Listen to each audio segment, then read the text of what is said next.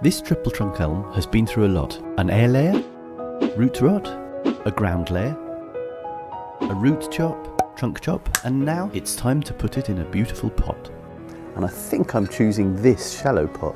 I've found a great pot maker in Italy called Certre, with high quality pots, beautiful designs and lots of choice. There's a link to their website with a discount code in the video description. First I'm going to remove the moss, and now we'll take this beast out of its pot. Wow, cut off those long and winding roots. I'm going to prune off some of these longer roots. Big ugly root there. Prepare the pot with some drainage mesh, feed some wires through it. Base layer of soil for good drainage, a load of akadama in and mound it in the middle.